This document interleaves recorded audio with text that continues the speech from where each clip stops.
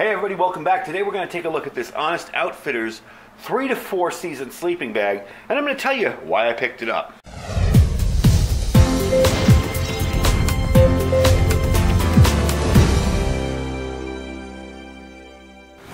Alright everybody, welcome back. Now I know sleeping bags can be a personal thing. A lot could depend on what temperature you like to sleep at. Some like it super warm, some like to be cold yet covered up in a nice blanket, and some just like to be cold when they're sleeping. I happen to be a person that likes to be a little bit on the cooler side when I'm sleeping. I also live in a climate where very rarely does it get down to 35, 40. So something like this is perfect for, my go gear, my pack, my packs. Now I already have one of these, and I've used it. I used it to actually camp up on Mount Charleston. We used it once before, and it kept me more than warm enough. And it was very cold up there. It was like fall, and the temperatures at nights can drop down to the 20s and teens up there even. So for me, this was perfect. I think personally it's a little bit better rated than 35 to 40 degrees Fahrenheit. They say it's a 3 to 4 season bag. So if you live in a super cold climate, I would say look for something heavier. But for my use locally here, this is perfection. It really does work well. So for my bug out gear, something like this is good. Now don't get me wrong, I do have a heavier, really cold temperature sleeping bag. It just doesn't live in my bug out bag. And in my vehicle, I always carry wool blankets. So if I ever am in a situation where I'm bugging out and I need something warmer, I can use the blankets to warm me up. I also have another, the little bivvy in my bug out bags, those little plastic bivvies that you can slide in. So one way or another, I'm going to stay warm. So I've owned many sleeping bags in my past. I've made a lot of mistakes buying them. I didn't know what I was doing. And for the money here, this seems like a pretty decent one. So I'm going to stand it upright. We're going to open it up, and I'm going to show you what it looks like. 1, 2. I'm going to give you a quick little bit of information on this. It's 2.9 pounds, 87 inches by 32 inches by 4 inches. The comfortable range, they say, is between 35 and 40, which we already talked about. And the Velcro design in the hood helps keep you a little bit warmer. 2. The construction is 210T polyester ripstop.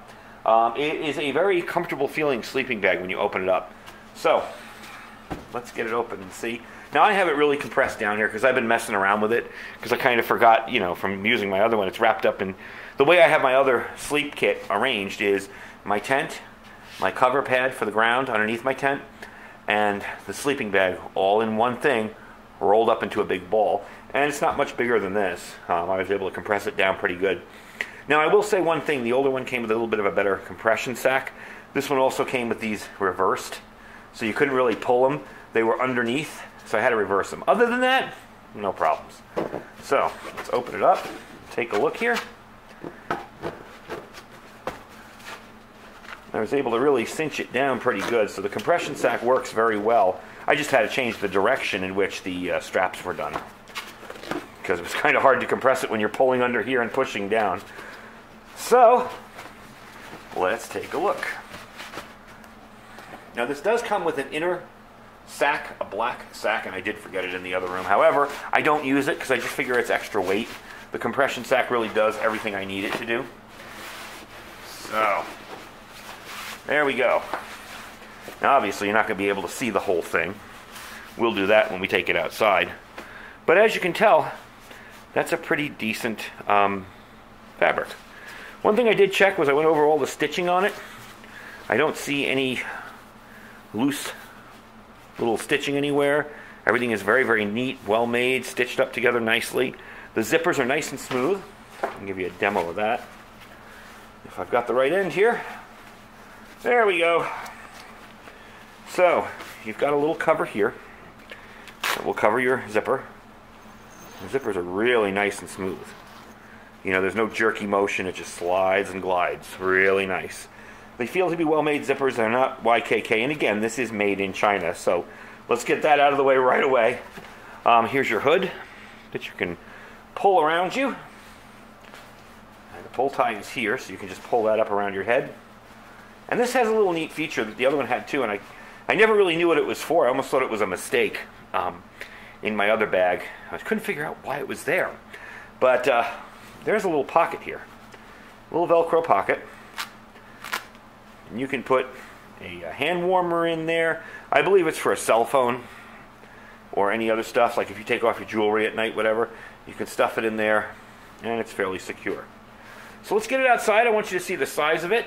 And we're going to open it up and see what it looks like. So I've got it laid out here, and of course right now it's probably in the 90s outside, so I'm not going to get in there and melt. But I will tell you that it is a very comfortable sleeping bag. And for situations like this, you know, when you're out here in the desert and maybe you just want to use it as a pad. If you happen to sleep during the daytime, I personally wouldn't sleep during the daytime in the desert because it's just too hot. But you know, you could lie on that. You could just lie down, sleep on it.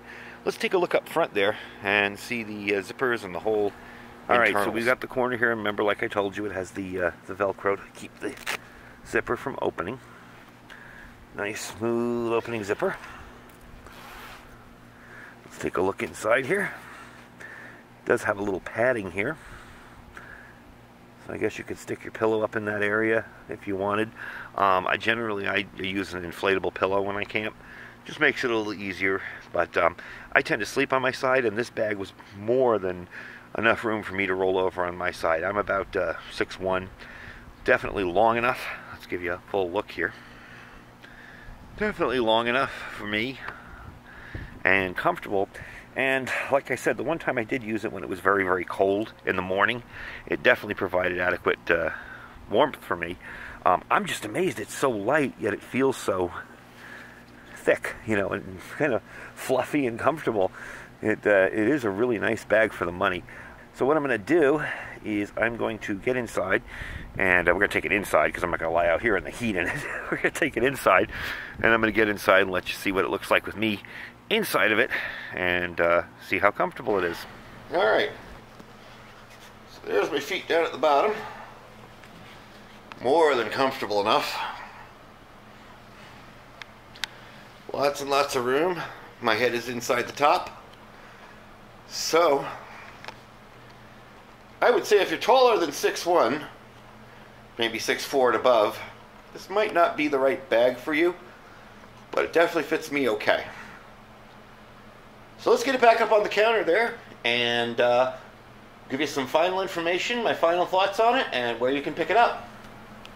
All right, so there you go. I don't have it compressed down a lot right now. I'm just kind of put it back in there quickly. It is easy to put back into the compression sack, and for those of you that haven't used compression sacks yet for your gear, I recommend you go out and get them. They make a world of difference, and they make very big things into very small packages. Now, you don't necessarily have to roll this up like I did. I fold it over in the middle and roll it up. And I seem to, you can just stuff it in the bag. I seem to notice something here. I misread the information. Did I say 2.9 pounds or 2.8 or whatever? It says it's 3 pounds. And your length again is 29 this way, 29.5, 74.8, and 11.8 for the hood.